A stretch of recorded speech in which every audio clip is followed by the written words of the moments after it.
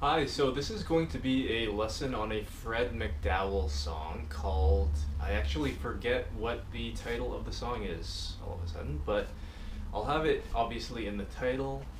And yeah, so the tuning for this song is open G Spanish tuning.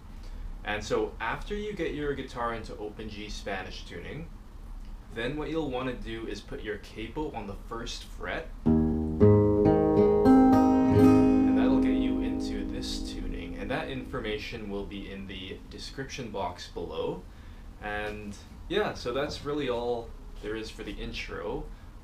If you do like what you see, there's that whole subscribe and like that thing that people do. So there's that. There are those options.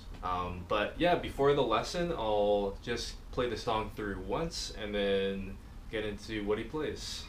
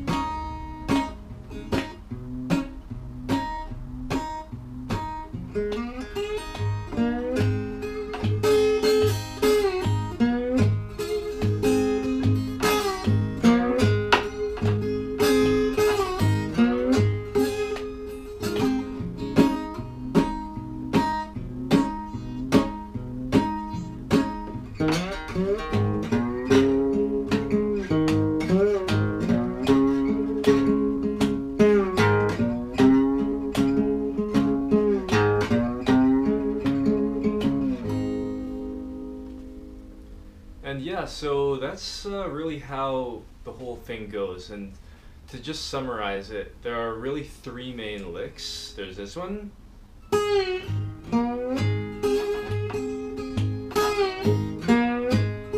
would be the first. The second would be the chord shape that he plays while he sings. And then the third is this variation of the first lick, where he basically plays the first lick down here.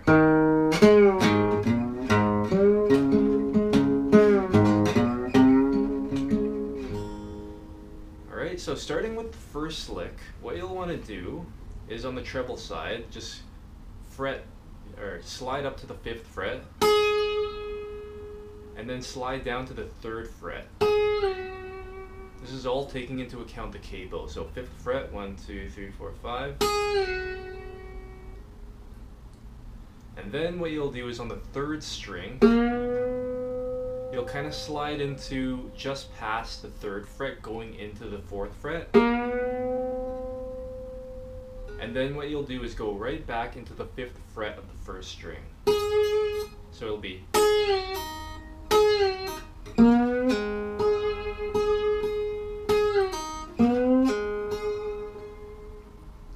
And obviously with the style of Fred McDowell, you'll really not be worrying too much about any sort of noise that the slide makes. Like for example, obviously you've got to lift your slide off to be able to slide into that part that goes just past the 3rd fret on the 3rd string.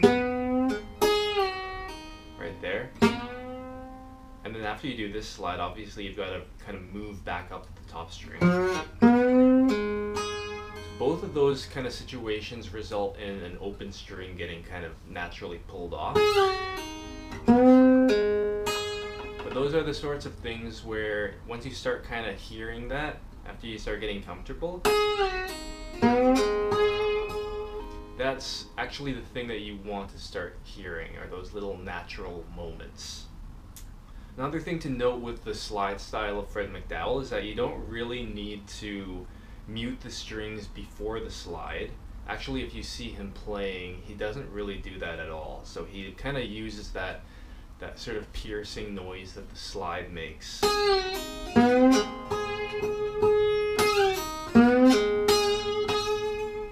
And uses that kind of to inject a little bit of texture to his playing. The other thing is that, so that really, for the most part, covers the treble side of that lick, but the other thing that he might play, for example, at the beginning of the song is he'll do something like this. He'll start it like this.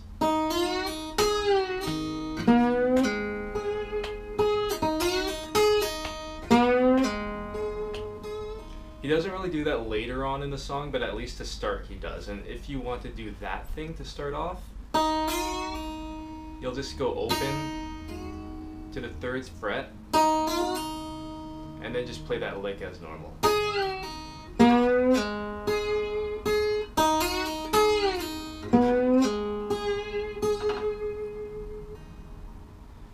Alright, so that's the treble part. Then the bass part that gets added on is pretty simple. All you'll do is kind of thump on the 5th string open on beats 2 and 4. 1, 2, 3, 4, 1. So it adds that syncopation. And it's okay if you kind of get some of the strings underneath it. It kind of gives it this power chord sort of sound. And then so you kind of just add that in.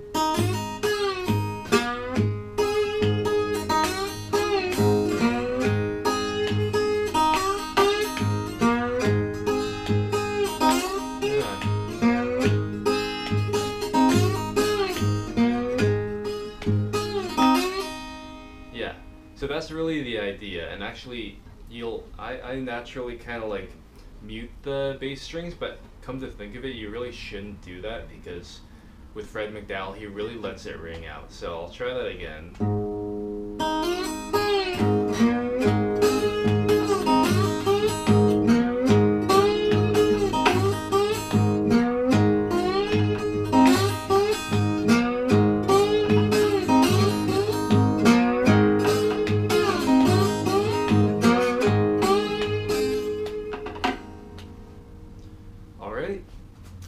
So yeah, that's the first move, and then now getting into the second move that he plays, it's this sort of funky thing that it'll do.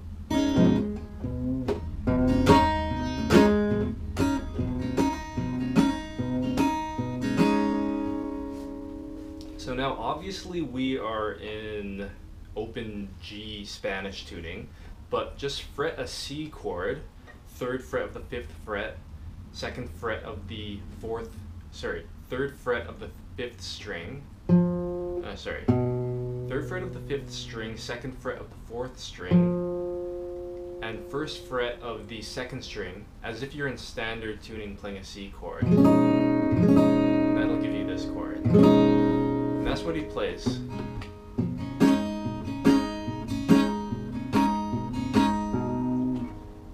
Now, in the sort of Delta blues style, you'll hear a lot of this, like in Charlie Patton. He'll use of this C chord, he'll use these top 4 strings sort of as a 5 chord.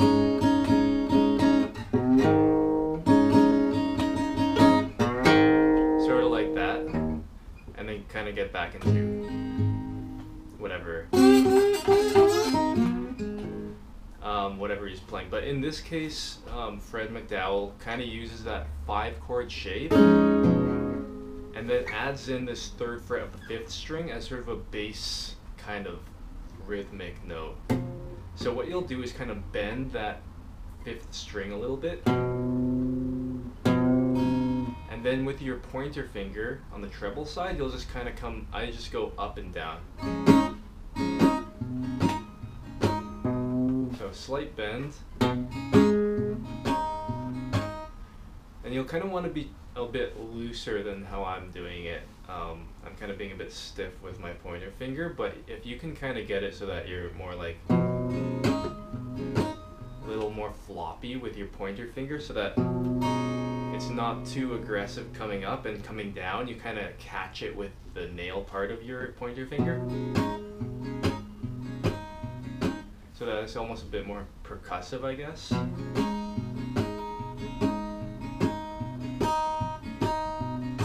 And that's good. So yeah, but for the most part, that's really all that there is to that second move. Right? So far it's this.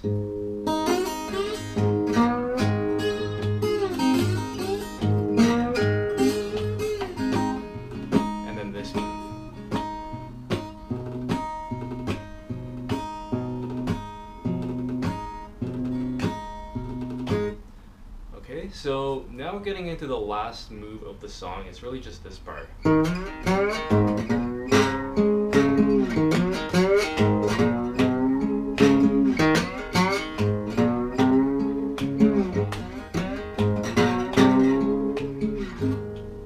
he comes at it really heavy, kind of like that, I guess, where it starts on the 4th string, you hit it open, then go to the 3rd fret.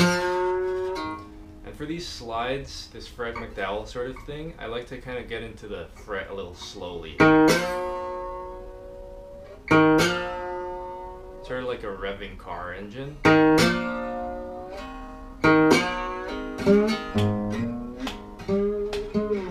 So yeah, that's what you'll do. 4th string, go into the 3rd fret slowly.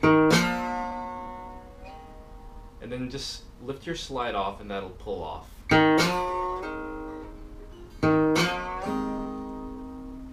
And then, similar to that first lick, you'll come up to the 5th fret. You notice that they're really the same strings, the 4th string and the 1st string. And then go from 5 to 3.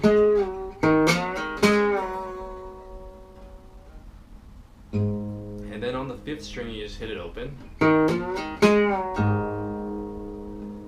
And then you kind of ride the 5th string up.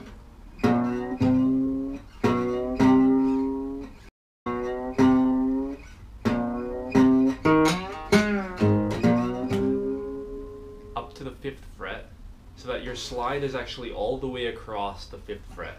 So this move, pull off 5 to 3, open 5th string, ride the slide up on the 5th string up to the 5th fret.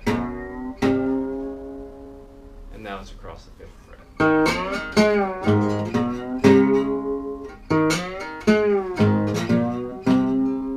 And now you strum the 5th and 4th strings together on that 5th fret, now that the slide is laying across there. And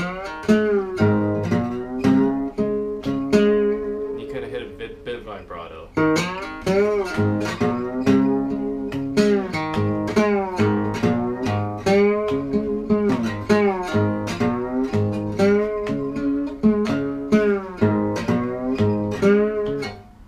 And notice that there I kind of dropped off this part. You don't always need to play that, you can just go. You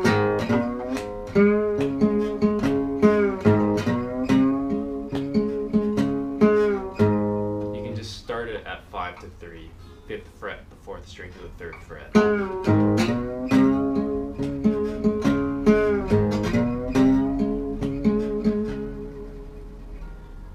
And in the song, what he'll do is he'll for the most part play this. That first lick up there, but every now and then he'll just vary it by playing it down there.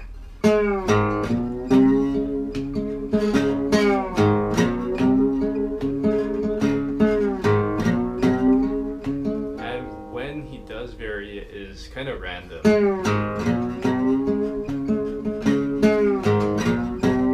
And when he does go down there, he'll kind of cap it off by coming back up.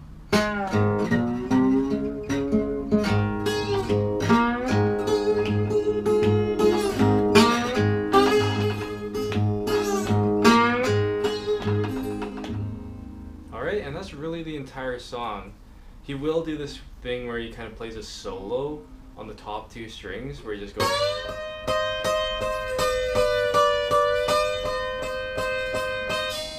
But it's pretty straightforward and you'll hear it if you listen to the recording.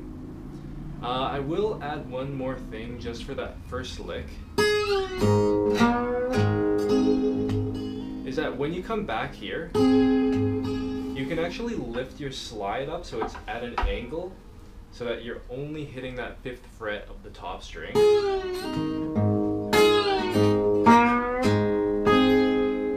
That way, when you sweep up with your pointer finger, only the 5th fret of the top string will get played so that the 2nd string can be open. And then you can get that major double stop. As opposed to that.